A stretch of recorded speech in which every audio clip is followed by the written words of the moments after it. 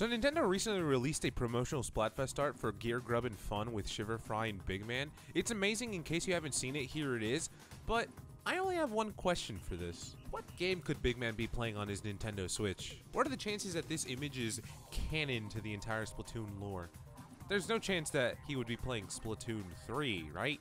Or is he playing a Splatoon equivalent to the Splatoon world? Human 3? Humanity 3? People 3? Or what if he's just playing Fortnite?